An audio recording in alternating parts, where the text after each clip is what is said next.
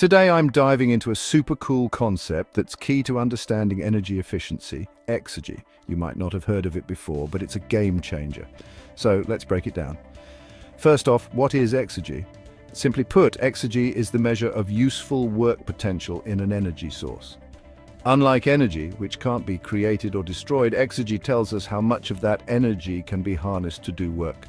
Think of it as the quality or usefulness of energy. Now, why is this important? Well, in any process, whether it's running a power plant or just boiling water, not all the energy we put in gets converted to useful work. Some of it is always wasted, and that's where Exergy comes in. By analyzing Exergy, engineers can pinpoint where energy is wasted and find ways to make processes more efficient. Let's take a quick trip back in history. The concept of Exergy dates back to the late 19th century thanks to J. Willard Gibbs. The term itself was coined in 1956 by Zoran Rant, combining the Greek words for from work. Pretty neat, huh? So, how do we measure Exergy? Imagine you have a system like a steam engine. Exergy measures the maximum useful work that can be extracted as the system reaches equilibrium with its environment. The closer the system is to equilibrium, the less Exergy it has. When equilibrium is reached, Exergy is zero. Let's get into some practical examples. Say you're running up a hill, you're using a lot of energy, right? According to the first law of thermodynamics, energy isn't consumed but transferred. However, Exergy is different. It gets destroyed in non-ideal processes like running up that hill. That's because not all the energy is doing useful work. Some of it is lost due to inefficiencies like friction. This is explained by the second law of thermodynamics. The ratio of Exergy to energy in a substance can be considered a measure of energy quality.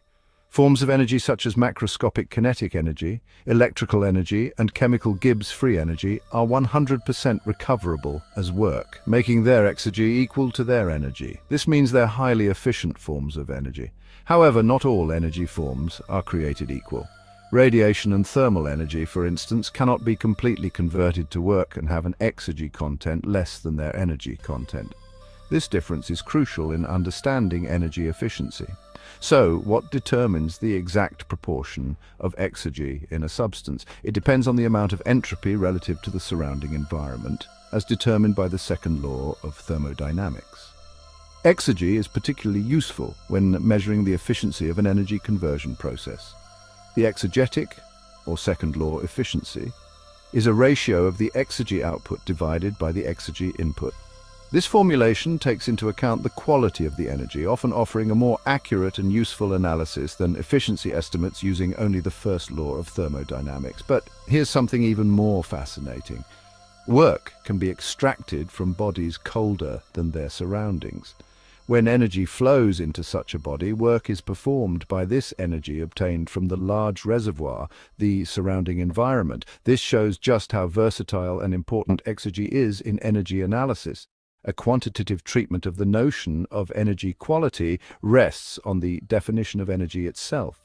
According to the standard definition, energy is a measure of the ability to do work. Work involves the movement of a mass by a force resulting from a transformation of energy. If there is an energy transformation, the second principle of energy flow transformation states that this process must involve the dissipation of some energy as heat. Measuring the amount of heat released is one way of quantifying the energy or the ability to do work and apply a force over a distance. Exergy is a unique property because it depends on both the system and its environment. It's not just a thermodynamic property of matter or a thermodynamic potential of a system. Interestingly, Exergy and energy always share the same units, typically measured in joules in the International System of Units, or SI. The internal energy of a system is always measured from a fixed reference state, making it a state function. However, some experts argue that Exergy of a system changes when the environment changes, suggesting it is not a state function. Others prefer a more fixed definition where the environment is considered unchangeable, making Exergy a property of the system alone. From a theoretical standpoint, Exergy can even be defined without any reference to the environment. If the intensive properties of different elements within a system differ, there's always the potential to extract mechanical work from the system. This approach, however, requires abandoning the idea that the environment is large enough to remain unchanged by its interaction with the system. Assuming the environment's properties are constant, exergy can be defined absolutely, especially useful in modeling systems as heat engines. For example, in a heat engine, exergy can be defined as the energy input times the Carnot efficiency, assuming the low-temperature heat reservoir is at the environmental temperature. This definition aids in many practical applications. In information theory related to reversible computing, exergy finds its use as well, synonymous with terms like available energy, utilizable energy, and maximum work.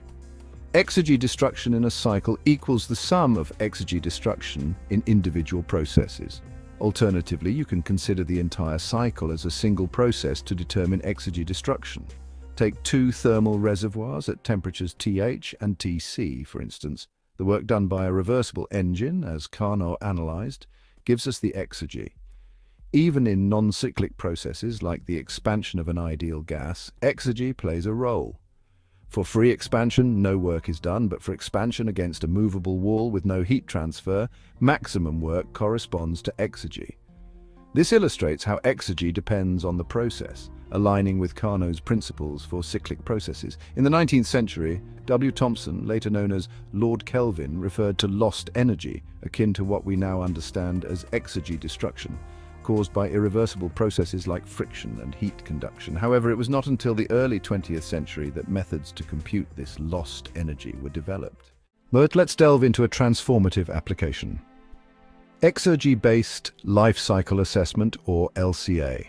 Exergy of a system is the maximum useful work possible during a process that brings the system into equilibrium with a heat reservoir. This concept not only provides a deeper understanding of energy efficiency, but also opens the door to innovative approaches in resource accounting. Wall and DeWolf, among other researchers, have shown the strong relationship between exergy analysis and resource accounting. This has led to the development of methods like the exegetic material input per unit of service, or EMIPS. EMIPS quantifies the material input and service output in exergy terms, offering a comprehensive view of resource use. Take transport technology, for instance. EMIPS considers not just the total mass and distance to be transported, but also factors like the mass per single transport and delivery time. This holistic approach allows for a precise strategy to reduce environmental impacts in transport systems. Imagine a future where vehicle weight is minimized, driving styles are more sustainable, tire friction is reduced, and electric and hybrid vehicles become the norm. Enhancing public transport, especially electric rail, and improving walking and cycling environments in cities can further this mission. By integrating exergy-based LCA, we can pave the way toward more sustainable transport and, ultimately, a more sustainable world. Understanding and applying these principles is not just about efficiency, it's about making informed choices that benefit our planet,